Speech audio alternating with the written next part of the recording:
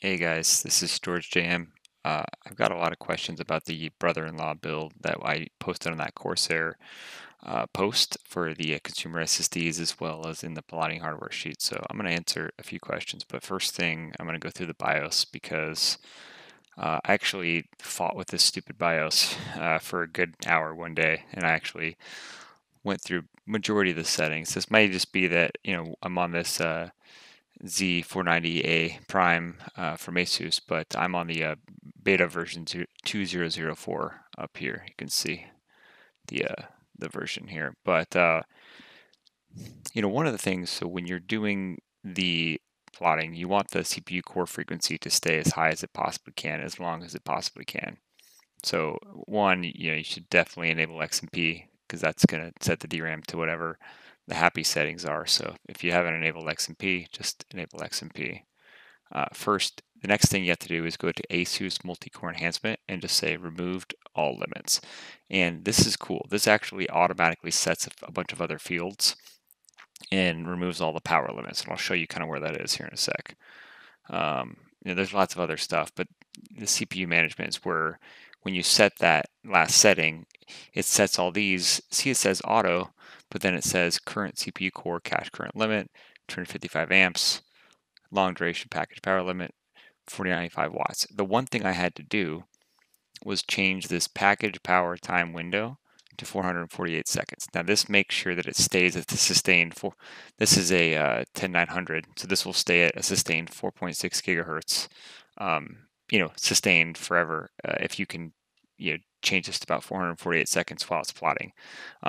Now the good news is you can kind of have the best of both worlds. If you go here to advanced and you go to CPU power management, you can see here, there's favored core, so core 4 and core 5 can boost up to 5.2 gigahertz, but only when there's two cores active. So most of the time it's boosting up to 5 gigahertz, but the sustained performance over a long period of time is still 4.6. I am interested to test this thing in Windows because in Linux it really just stays at 4.6 sustained. I've got I'll show you guys here in a second. I've got quite a bit of data on that from measuring it over the last couple days. So turbo performance, speed step and speed shift enabled. So typically this BIOS is kind of wonky. If you normally I would disable these because really the speed step supports different frequency ranges between low 800 megahertz and 4600 megahertz. And speed shift will kind of do the P states to basically clock down the CPU. And so typically you'd want these disabled. But for some reason, I think on my other ASUS board with the other earlier BIOS version, it likes these disabled. But in this one, if I have these disabled in Linux, it sticks at 2.6 gigahertz and just stays there. That's not good. So you need the turbo enabled, and I actually turn C states off here. So leave speed shift on, C states off, thermal monitor enabled, and tau boost disabled. So that's it. I actually left everything else basically stock, and that's it. All right, I'm going to go dig into some of these stats here because I know a lot of people have been asking me. So I just turned this guy on. Let's see, I think it's Z493. This is the ASUS Z490 with the i9-10900. So let's see, going to hop in here. I was going to start Grafana again.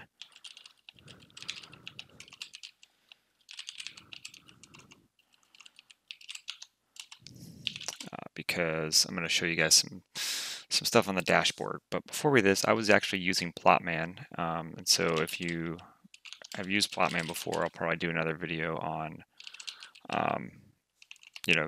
exactly how to use Plotman. But if I go to my Chia Logs, oops, it's late, so you guys have to forgive me. So here's all the logs from my plotting for a friend for the last couple of days on this build. So I could do LS 2021 427. and then wc.l, and so 31 plots on the 27th. I've been kind of swapping drives in and out of this system for a couple days, so let's see. Okay, so its peak was at 36k equals 32 plots in one day. Yeah, so I think that's probably right. So if we go plotman, analyze 2021 26 star, should give us the times. So phase 1, 11,000 seconds. The average time for total time is 34,000 seconds. This is with one drive. I just have literally a single drive in here.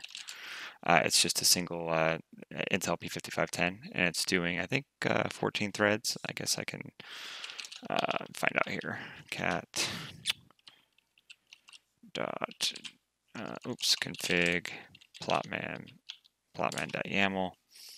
Yeah, so I am doing 14 threads on this, 14 processes on this drive. 8 threads, R of 8.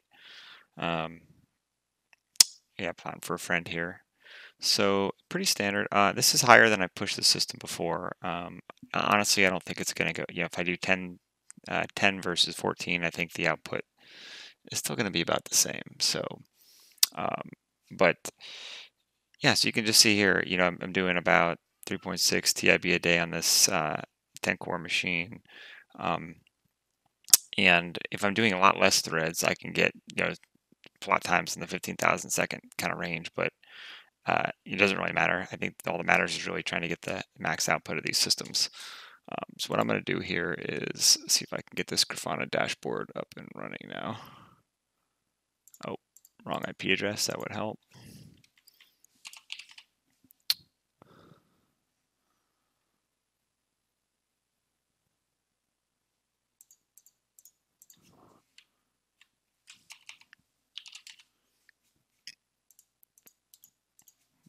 One of these days. Okay, there we go. So I just have Node Exporter. Let's see if I can bring this down to the window. I can see it. So if I go here and say, let's see, last 7 days, you can see I was plotting here a couple days ago, 426. I think that was when I told you guys that was the output for 3.6 TIB a day. So the CPU is basically at 4.6 gigahertz sustained. It just stays there with those BIOS settings. You can see the CPU utilization is about 80%. This just using Grafana with Node Explorer. You see I probably powered the system down here to pop the drives out. You can see just only a single drive doing 14 processes, but my I/O weight's pretty low. It's a P5510. It's a good drive. Average bandwidth, max 931 megabytes a second. Average 577 megabytes a second read, and 524 megabytes a second writes. This thing's doing, with 14 processes, an average of 500 some megabytes per second read and write. Yeah, and the DRAMs. This is the craziest thing about the latest version. Oh, I can't see it here in my video, but yeah, the DRAM. Even with 14 threads with 3400 as the B value, I'm not using, maybe 50% utilization. RAM used 25 gigabytes. So, man, they've really done a good job in this latest version of Plotter to reduce the CPU thread load. So, anyways, I'm gonna write up a little bit more about the system. Yeah, again, this system is the i9-10900 with the 3.84 terabyte P5510. It's just got 64 gigabytes of DRAM. Yeah, it's probably overkill. This thing, I think I've got it about up to 4 terabytes a day.